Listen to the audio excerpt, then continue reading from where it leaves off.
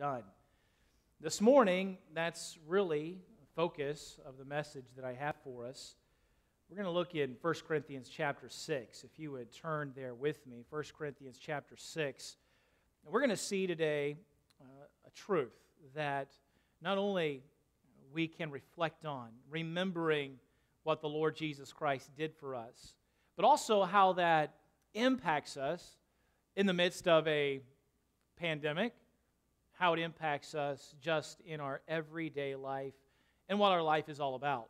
1 Corinthians chapter 6, verses 19 and 20 are some familiar verses. We're going to read through these two together. Beginning in verse number 19, it says, "What? Know ye not that your body is the temple of the Holy Ghost, which is in you, which ye have of God, and ye are not your own? For ye are bought with a price. Therefore glorify God in your body and in your spirit, which are God's." This is wonderful truths. Verse number 19, that the Holy Spirit is within us, that we are indwelt by Him. And here the Apostle Paul, he's teaching the entire church, the entire Corinthian church, that they all, as believers, have the Holy Spirit in them. And this is in the context of people who are in the midst of some gross, immoral sin. And yet still, he tells them the Holy Spirit's in you. What this teaches us is that we are indwelt by the Holy Spirit the moment that we are saved, and He will never leave us.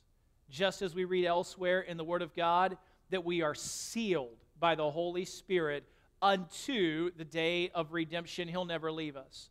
Wonderful truths that we could look at in verse number 19, but that's not my emphasis this morning. Rather, it is the phrase in verse 20.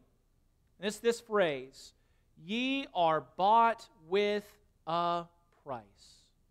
Ye are bought with a price. And we're going to consider those thoughts together today. Let's start with prayer. Lord, I pray right now that You would help us.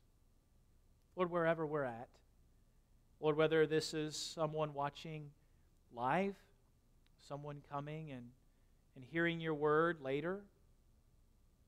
Father, whether we're in this auditorium, as just a handful have assembled here, or Lord, in our living room, bedroom, wherever it may be, Lord, we know that You are not limited, that You are everywhere. And Father, that You're with us. Even as we read in these words, the Holy Spirit is within every child of God. And so, Lord, I pray right now that Holy Spirit within would work in our hearts. Take Your truth, apply it. Lord, wherever we're at, that You would move us today. Lord, give us the grace to really set apart this time, to really think of the price that was given for us to buy us out of the slavery to sin. Father, I pray that You would help us today to be moved by these truths, that we would glorify You in our body, in our spirit, which are Yours. Lord, in all these things, receive glory. Help us through these times. Help us in these times, in these moments, Lord. We ask in Jesus' name. Amen. First thing I'd have us to note in 1 Corinthians chapter 6 is emphasizing in verse 20 that simple two-letter pronoun, ye. Ye. He's talking to the church. Ye are bought with a price. And I'd like for us to look, first of all, at the people. Thinking about who was bought. The first thing that we could say about these people is that they were, like you and I, ultimately nothing but dust. We read in the Word of God, "From dust thou art, and unto dust thou shalt return." As the psalmist asks of the Lord in the book of Psalms, "What is man that the Lord is mindful of him?" In light of all of the universe, how small we are, how insignificant each and every one of us. And yet we're part of the ye.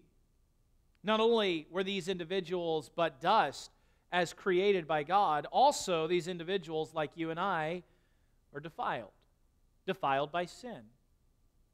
The Lord Jesus Christ declared, "There is none good but one, and that is God." The book of Ecclesiastes says, "There is not a just man on the earth that doeth good and sinneth not." One of the chapters that is most detailing just how far sin defiles us is Isaiah 59, where he takes the time in that chapter to look at how our hands, our fingers, our lips our tongue, our mind, our feet, totally defiled by sin.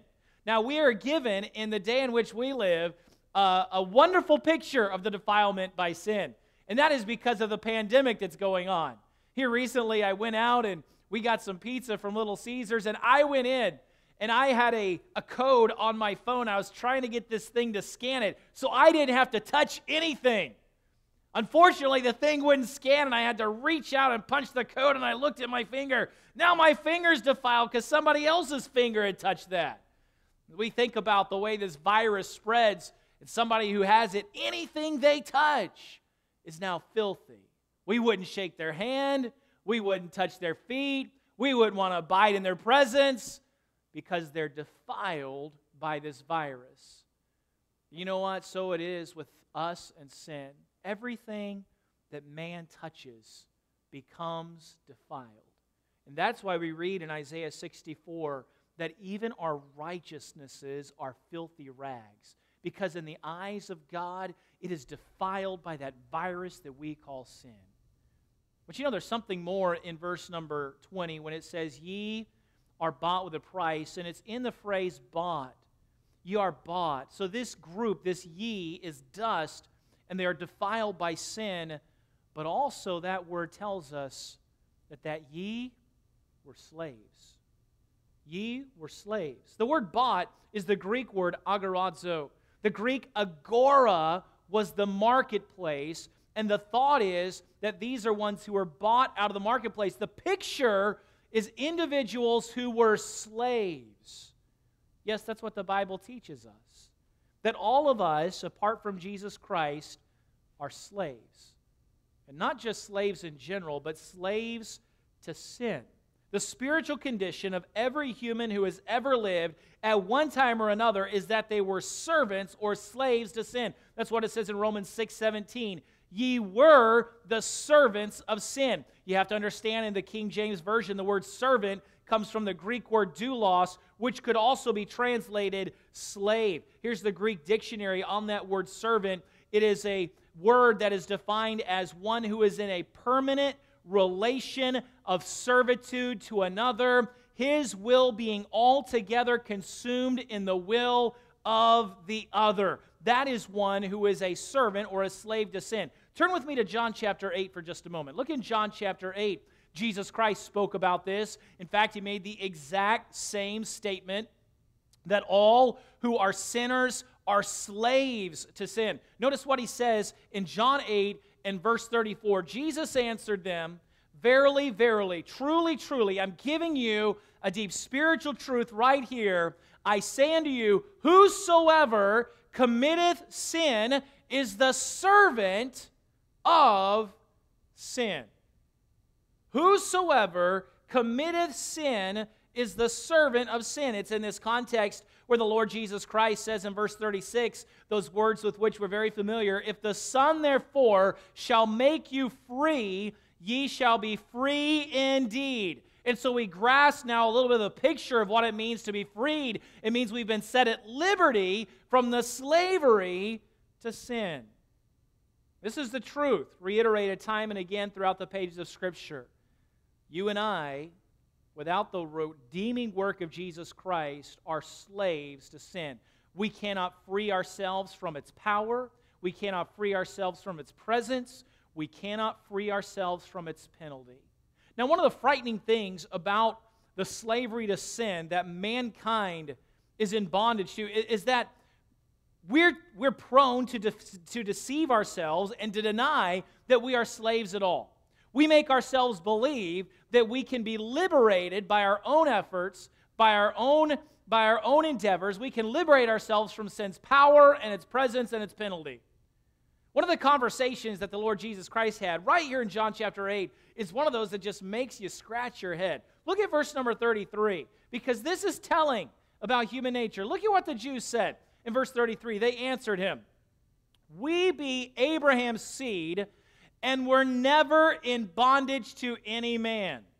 How sayest thou, ye shall be made free? Now here's the part of that is almost laughable.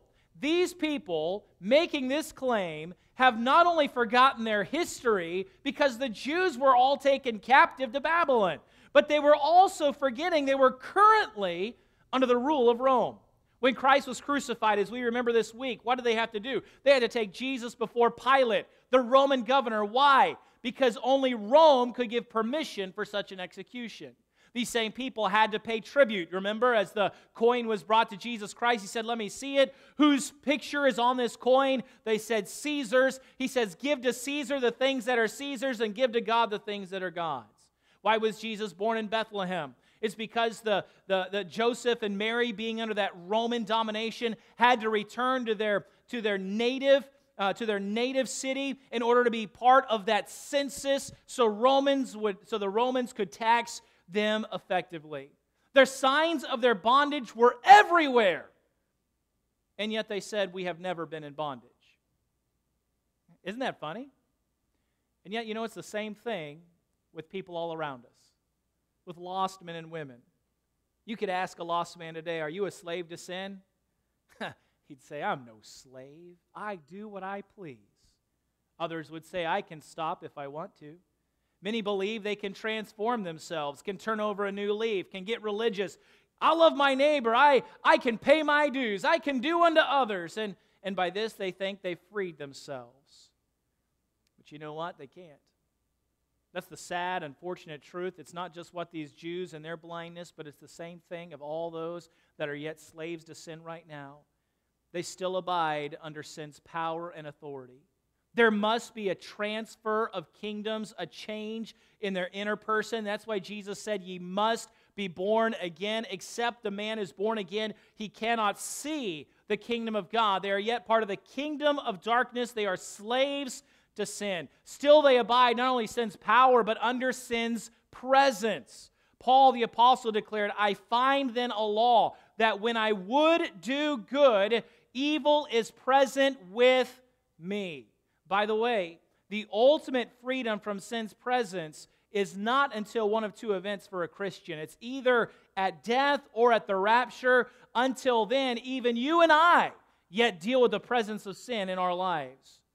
Further, all who are not saved yet abide under sin's penalty, which is death, physical, spiritual, and eternal. Satan, the slave master, assures his slaves that they will not surely die, as he said in the Garden of Eden. There can't be a hell. There's nothing to fear. And yet we read the penalty will be meted out.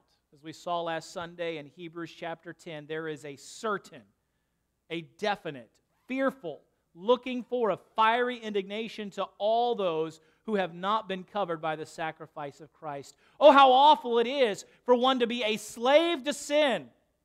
When we read the words, "Ye are bought with a price," in 1 Corinthians chapter 6, understand the predicament of the ye had the price not been paid. Let's look back in 1 Corinthians chapter 6. Understand the people that were bought. Now, number 2, let us consider the price by which they were purchased. These verses speak of that purchased people, but boy, what a price. The Bible term redemption, we sang redeemed, how I love to proclaim it. What does it mean to be redeemed? It means to buy back, to ransom from the bondage of sin. The word implies there would be a cost to the one who effected the liberation. There are 3 different Greek words which are translated redeemed in the New Testament. One of them is right here in 1 Corinthians 6 and verse 20. Though the word redeemed is not used, it could be when it says ye are bought with a price, it could say you are redeemed with a price. We're redeemed. And that's that word agorazo, which means to go into the marketplace and to buy a slave. Not only that, there's a second word, and that is the Greek word ex agorazo. The word that those 2 letters X being added on the end means out of. It means to buy a slave out of the slave market. And the third is lutrao, which means to set free. And so you put the 3 together, and it gives us a picture of the redemption that we have in Jesus Christ, that He went into the slave market, and He paid a price to redeem us. Then He brought us out of that slave market, and He set us free. That's the redemption that is through Jesus Christ. And it's only by Jesus Christ that we can be set free from the slavery to sin. What was the price of our redemption? Well, Peter tells us in 1 Peter chapter number 1, we were not redeemed with corruptible things such as silver or gold, but we are redeemed with the precious blood of Christ. This week, we'll take time to consider again what our Lord Jesus Christ suffered. Think back to the words of Psalm 22. And Psalm 22, it's amazing that in the Word of God, the place where you could go to understand the physical suffering the most and what Jesus went through on the cross, it's amazing to me that it's an Old Testament passage, a prophecy of what would transpire. Psalm 22, as it spoke prophetically of all he would endure, we read these words, that Jesus would be poured out like water. It would seem to be a reference to how freely Christ's blood flowed from his wounds, from, yes, the piercings, from the crown of thorns, from the beating to his face, the beating to his back, as his blood just dripped from his body. It says in Psalm 22, in Jesus there in prophecy, all my bones are out of joint. This was the goal of those who would crucify another one. We know in crucifixion, the one being executed faced asphyxiation. The arms and the legs would be utilized to help someone draw their breath. In order to inflict as much pain as possible in this process, the one crucified, perhaps while the cross was being dropped into place, had their arms and legs and pelvic bones completely pulled out of joint. And so the Lord Jesus, all my bones are out of joint. It says in Psalm 22, my heart is like wax. It is melted in the midst of my bowels. That physical beating heart of Jesus struggling to keep up with all of the stress. When he died, the soldier pierced his side, and as it came up through his side into his heart, it punctured his heart, resulting in water and blood flowing out. I'm told that prolonged, intense agony produces a colorless secretion within the pericardium, which envelops the heart. That was what was pierced by the spear, and that's why what gushed out was blood and water. Jesus said in Psalm 22, my strength is dried up, utter exhaustion. My tongue cleaveth to my jaws. We remember the words in the New Testament of Jesus on the cross, I thirst. He says in Psalm 22, they pierced my hands and my feet. Oh, what pain as the nerves would feel that steel penetrating the skin and down through the hands. Finally, he says, I may tell all my bones, they look and stare upon me. And one further humiliation, the one being crucified was stripped naked. We can look at the price that was paid, and we can understand there was great, intense physical suffering on the part of Jesus Christ and what he endured in a crucifixion. But I think that we all are well aware with the Scripture to realize the greatest suffering was not the physical suffering. All that he endured on the physical side was nothing to be compared with what he endured spiritually. That was the greatest agony. That's why he cried out, and those words were recorded in the Old Testament, repeated by Jesus in the New Testament, my God, why hast thou forsaken me? 2 Corinthians 5:21, he was made sin for us who knew no sin. Galatians 3 puts it this way, he was made a curse for us. Forsaken by the Father. The only time in all of eternity, past, present, or future, that there would be a rift in that Trinity was while Jesus was on the cross. We're told in Habakkuk 1 verse 13, of the Lord, thou art of purer eyes than to behold evil, and canst not look on iniquity. And that is why the Father turned his back on the Son. Oh, what a price was paid that we might be redeemed. We're bought with a price. Charles Spurgeon speaks of the glorification of Jesus Christ in this payment for our sins. He says the Lord Jesus is everything in redemption.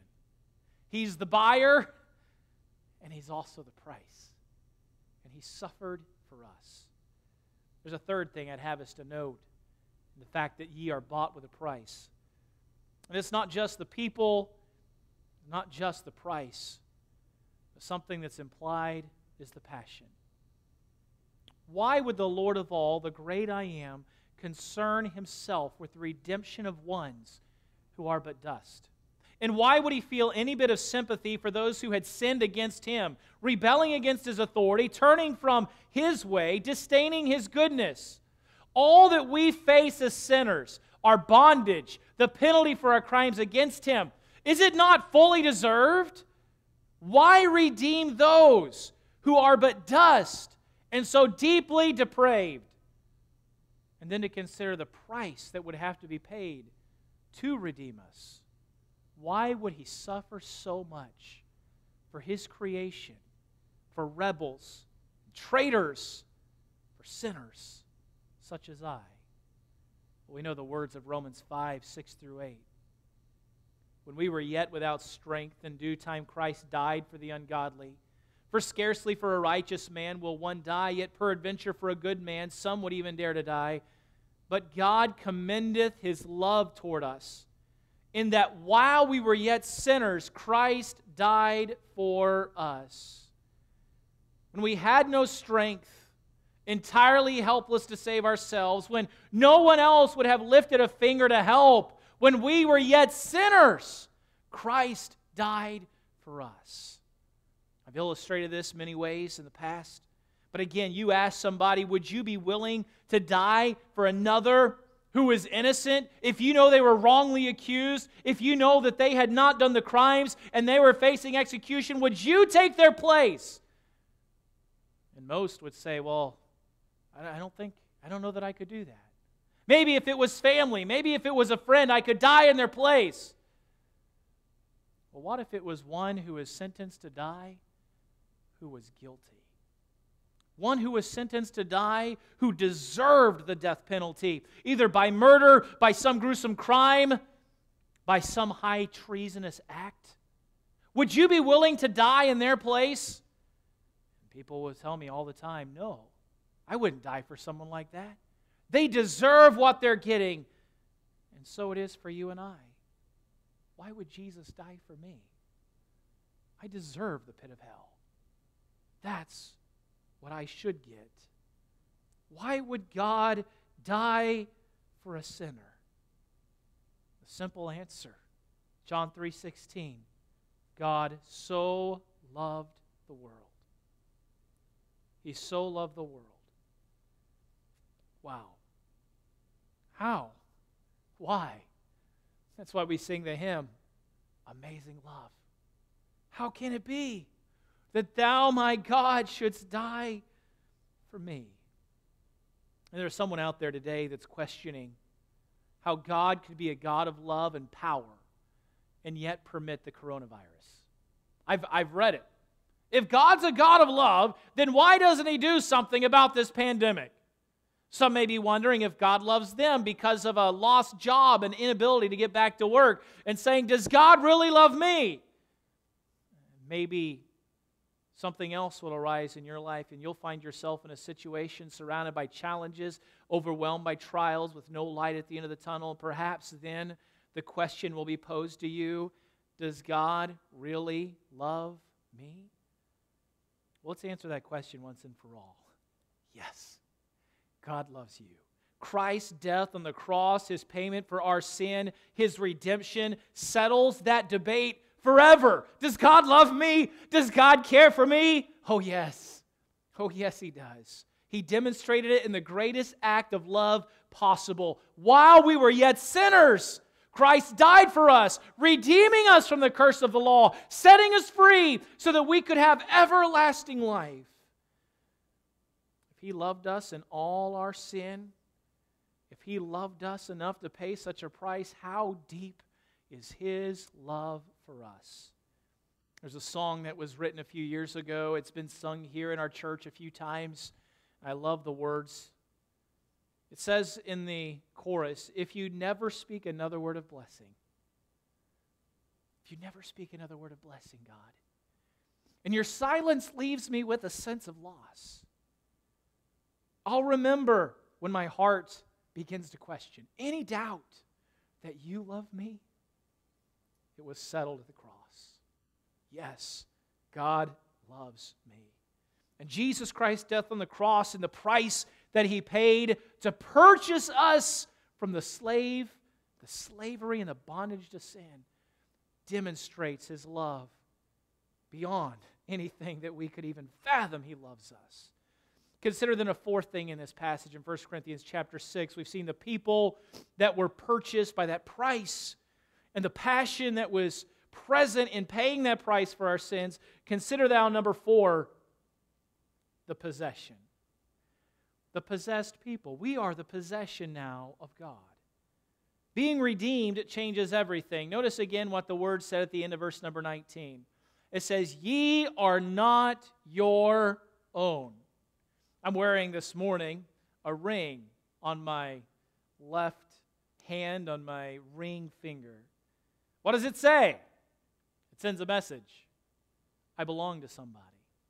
I belong to my wife. I remember the day that she put that ring on my finger, a symbol of her love, and I was at that moment her husband. I belong to her. The Lord likewise has laid claim to us. If we've been saved, if we're redeemed, when we read of the Lord's jealousy in the Word of God, it's this reality in view. We're His. We don't belong to anyone else. We belong to Him.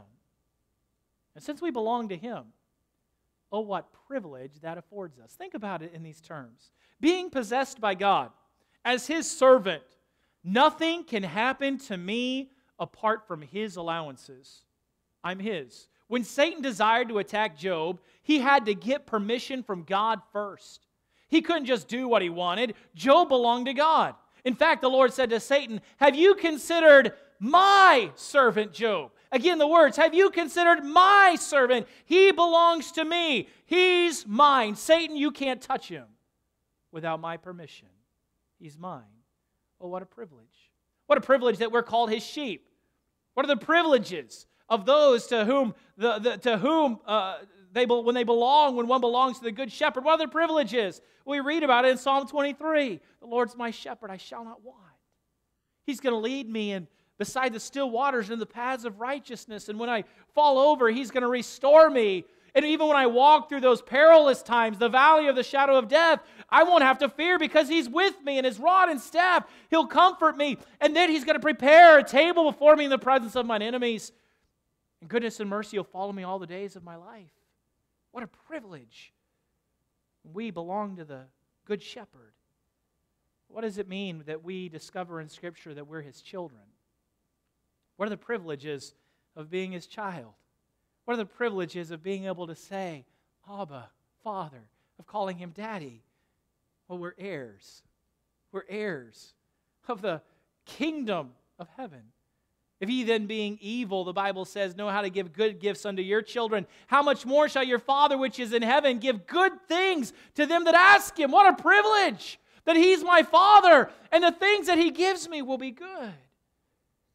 Behold, what manner of love the Father hath bestowed upon us, that we should be called the sons of God, the children of God. What love! What a privilege to be loved of God in this way.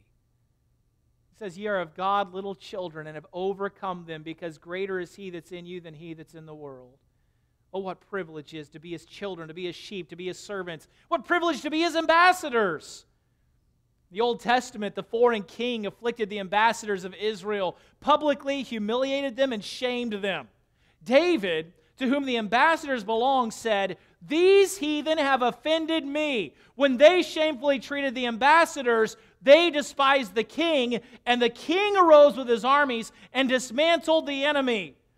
The privilege of being an ambassador to the King of Kings is that when someone comes after us, they've come after Him. And He will arise, and He will make things right. You know, in the current health crisis, think of what this means. The Lord bought you at such a high price. Now you belong to Him.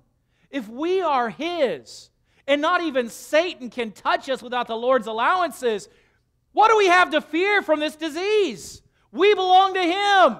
Will He not care for us? I'm not saying be careless. To the contrary, this is no longer my body. It's His. So I should practice care for the temple of God. But having practiced wise care, there should be no fear. I'm His. I belong to Him. What privilege. As we look at these who are now possessed. There's not only privilege, but there's another side to that. Being possessed by Him, when we read the words, ye are not your own, there's responsibility in that. In those same relationships, in the servant, because I belong to Him, now I'm under my Master's care, and He is the one who will provide for me. Well, you know what? There's also a responsibility. And what's the responsibility of the servant to the Master? We read it, servants, obey your masters in all things. My responsibility is obedience. What about in that relationship as a sheep? What is my responsibility in all this care that He provides and the privileges of the sheep? What is the responsibility of a sheep? Well, we read it in John chapter 10. My sheep hear my voice, and I know them, and they follow me. It's to be hearing His voice, to be attentive, and to be following. That's what a sheep should do. To let Him lead, to let Him guide. What are the responsibilities that comes as a child? Hey, we teach our children the responsibility, right? Hey, son. Hey, honey. Honor thy father. Honor thy father. What's the responsibility of me to my Heavenly Father? To honor Him in all things.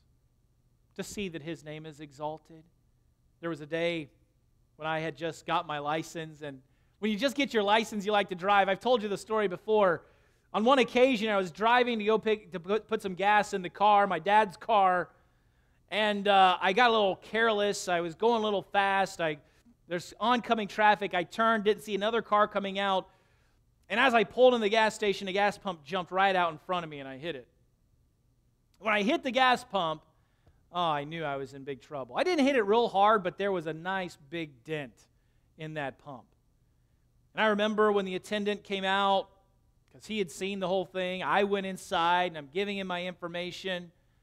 And I handed him my license, and I handed him the insurance, and he saw my name.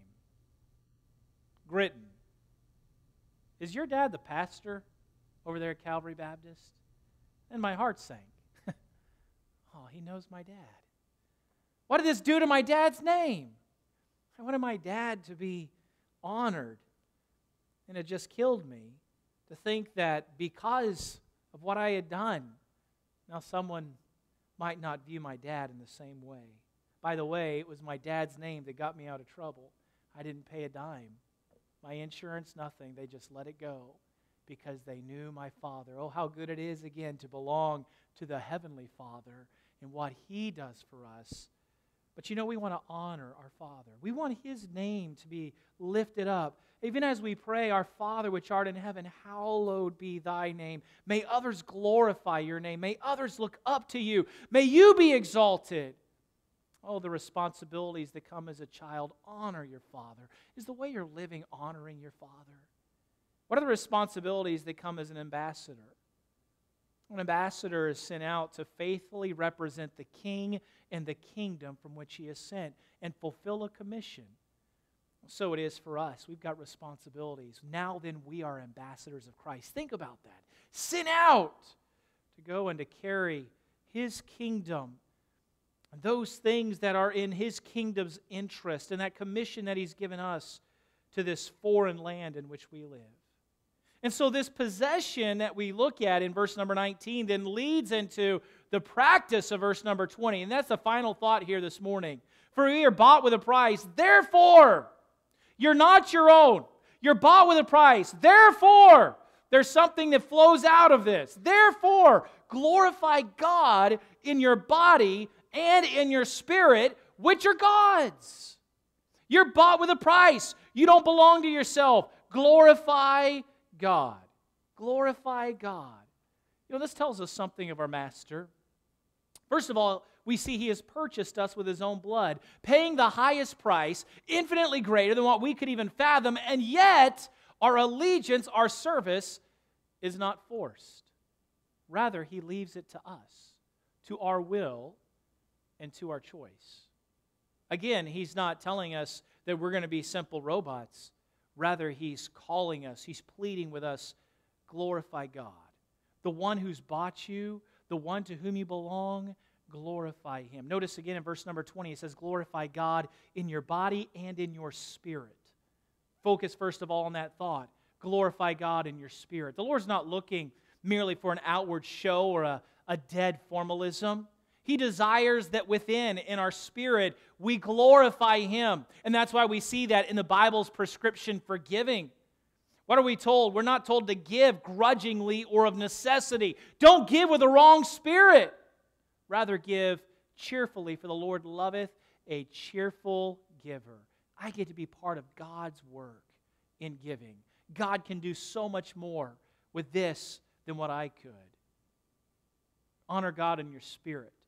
But the real context of these verses emphasizes not the spirit, but the body. In fact, look back at a simple verse number 18. What does it say? Flee fornication. Flee sexual sins. Every sin that a man doeth is without the body, but he that committeth fornication sinneth against his own body. By the way, there is a lie today that sin is sin, all sin's the same. There's no one sin that's greater than another sin. Look, it's true that any sin could send you to hell, but it is not true that all sin is equal. In fact, Jesus Christ Himself looked at Pilate and He said, He that delivered me has committed what? The greater sin. In this verse, in verse number 18, we find that there's a difference in sins as well, and that sexual sins impact us in a deeper way. Verse 18, every sin that a man doeth is without the body, but he that committeth fornication sinneth against his own body. But you'll notice that's the context. When he tells them in verse number 19 and 20, what? Know ye not? Your body is the temple of the Holy Ghost, which is in you, which ye have of God, and you're not your own? For you're bought with a price. Therefore glorify God in your body and in your spirit, which are God's. The Corinthians were caught up in something where they believe that as long as they're right on the inside, they can do what they want on the outside. By the way, that shows what you do on the outside, if it's wrong, is showing what's on the inside is also wrong. It's not possible to have a heart right with God and at the same time be doing something that is sinful. But they thought that you could separate the two. That's not possible. We look at verse number 19, and our body being the temple of the Holy Ghost. We often look at this verse from the angle of taking care of the body. It's not my body, it's God's body. So I should live in such a way that is healthy and cares for. When I was growing up, this was the verse that they was always used when they would tell us as young people, don't start smoking, because smoking is not healthy. And so that's true. I shouldn't, because it affects the temple of the Holy Ghost. I should live a healthy lifestyle. But again, the more direct context goes beyond that, and it's that I would not yield myself to sin. That it's not just about keeping my body healthy, but that what I do with my body is holy and pure in the sight of God. Romans chapter 6 addresses this same reality more broadly. It says, ye were the servants of sin. We saw that earlier. But being made free from sin, ye became the servants of righteousness. So then, do not yield your members as instruments of unrighteousness unto sin, but yield yourselves unto God as those that are alive from the dead, and your members as instruments of righteousness unto God. So the thought is this: I've got members to my body, my hands, my tongue, my mind, my feet, all of my body. How can I allow my body, which belongs to God, which is not mine, how can I allow it to be used to serve sin? How can I allow my tongue to be used to blaspheme God's name? How can I allow my tongue to be used in cursing or gossip or lying or tearing others down? My tongue rather should be used for edifying, for building up, for speaking truth and love, for being an encourager. My hands are not my own. These are God's hands. No longer allow my hands to be a taker or a striker or join hands with the wicked, but now I yield them to the Lord as a giver, as a comforter, as a helper, a burden bearer, joining hands with the righteous. My feet are God's. No longer walking in the ways of the wicked, but now walking in the footsteps of Christ. No longer walking in the flesh, but now walking in the Spirit. And you get the picture. This is what is being described in 1 Corinthians 6. Look, He paid such a price for you. This body is not your own. Don't use it for yourself. Don't just gratify the flesh. How can we allow what belongs to God to be used for sin? This body is His temple and should be dedicated to His service. One of the most startling histories in all of the Bible is what happened the night that Babylon fell. Belshazzar, the son of the king and the co-regent, felt secure within the walls of the city as the enemy armies of the Medes and Persians gathered outside. He was so safe in his mind, he threw an elaborate party, a drunken feast. He had no fear of God. He had disregarded the light that had been given to him about the true God, and that night his crimes against heaven reached their climax. What did he do? Well, we read about it in Daniel chapter number 5. Belshazzar took the vessels of gold and silver, those vessels that had been dedicated to the Lord, used in the temple in Jerusalem, those vessels that when Nebuchadnezzar had come through and taken the children of Israel captive, they had confiscated all those silver and gold vessels. I don't know if they had put them in a trophy case or something similar in Babylon, but all those vessels, which were meant solely for the worship of God, that night, Belshazzar called for those, brought them in, and profaned them, and used them in his wicked, drunken party. That night, the handwriting on the wall came, literally. The finger of God appeared and spelled out Belshazzar's judgment. That night, the empire fell. Belshazzar woke up in hell. May I remind you again of the seriousness of his sin. He took what was dedicated to the Lord, the things that belonged to the temple of God, and he used them to do that which was profane. And it's the same thing that every Christian is guilty of when we take this body that belongs to God and we allow it to be used in that which is profane. It's no small thing when we yield ourselves to sin. Know ye not your bodies the temple of the Holy Ghost? Glorify God in your body and in your spirit, which are God's. Are you involved in something that dishonors your Father? Are you involved in some sin? Maybe it's of the mind. Maybe it's of what comes in through the eye gate. Maybe it's with your tongue. Maybe it's in the way that you're conducting and walking your life. You know what? As a Christian, it's time we repent. It's time we look back at these truths and say, the Lord bought me with a price.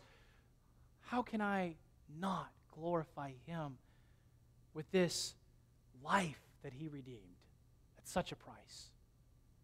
And how can we not allow ourselves then to be used in a way that glorifies God, taking that tongue which in the past had cursed and now using that tongue to praise, taking that hand that had been used to smite and now to be a blessing to others, taking that mind which was full of vain thoughts and now filling it with the Word of God. Oh, that we would come to dedicate our lives. Here's the whole principle of that simple consecration of the Christian life, and that's this: I'm not my own. I'm bought with a price, so I glorify God. I wonder, as you watch this sermon, as you study these words, if the Lord is speaking to your heart. Child of God, if the Lord has revealed something in your life, confess it, forsake it, and dedicate your life to the Lord. Lord, this is your body. I will not continue in this sin. Lord, this is your mind. I will not allow my thoughts to be plagued with fear or worry. Father, I'm going to allow my thoughts to be focused on you and allow that peace to come in and honor you the way that I think, the things that I say, and what I listen to, and what I see, and even how I appear to others. I want the joy of the Lord to be seen in me. Oh, that today, as a child of God, we would understand we're not our own. We've been bought with a price. Maybe you're present with us by video. We've heard all these truths. Christ died. He paid that price to redeem those who were defiled. I wonder, have you been redeemed? Are you saved? The Bible tells us that though Christ's death is sufficient for all, for the Bible says He was the propitiation for our sins, and not ours only, but also the sins of the whole world, that His payment is only efficient or only applied to those who will repent and believe on the Lord Jesus Christ. We need that transfer of kingdoms. It was the thief on the cross who died beside Jesus Christ in his final moments.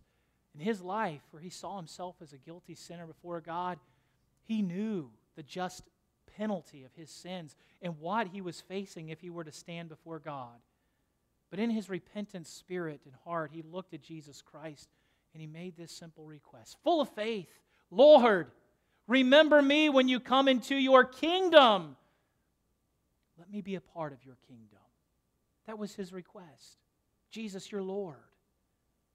You have the grace and the mercy that I need. And Jesus gave him a promise. He said, truly, verily I say unto thee, today you will be with me in paradise. Salvation was granted. Liberated from the penalty of his sin, of suffering in hell. Liberating from that power of sin. And ultimately, when he died that day, from the presence of sin. All of that redemption granted to that thief dying in those moments. And so it is for you. If you know today that you're a sinner and you want to be saved, call out to the Lord Jesus Christ in that repentant heart and in faith. Lord, save me. Save me. I know I can't save myself. I agree with you. I am defiled. I cannot change my sinful past. I cannot change and stop sinning now. I cannot take away the penalty, the power, the presence of sin. It's only you that can save. Save me, change me, transform me. Call on the Lord Jesus Christ. The Bible says, whosoever shall call on the name of the Lord shall be saved. Do it today. Know the joy, know the privilege, and even the responsibilities of belonging to a new master, being bought with a price. Oh, what a wonderful truth. Bought with a price. May those of us who have enjoyed such redemption live it out every day. Let's pray. Father, I come to you today, and I thank you for the privilege of standing here, being able to sing, redeemed. A done deal. Lord, that you have brought us out of that bondage to sin. Lord, that you have made us a child of the King. Lord, we serve a new master. We wear your name. Lord, what a joy that is. Father, may these truths penetrate our hearts, that we would live in such a way that we glorify you in all that we do, in our body and in our spirit, for they are yours. Lord, if there is one listening that is not saved, oh Lord, today, would you help them? Would you bring conviction of sin? Father, would you give them that understanding? May they see that it's not by being baptized or joining a church. Father, help them to see. It's by faith and calling out and receiving the gift of eternal life. Oh Lord, I pray today, help them, wherever they may be, to have that faith in Jesus Christ. And Lord, today we pray that you'd be honored and glorified in all things on this Palm Sunday, this Lord's Day. Lord, may our mind be full of gratitude and thanksgiving to you in all that you've done for us. We pray it in Jesus' name. Amen.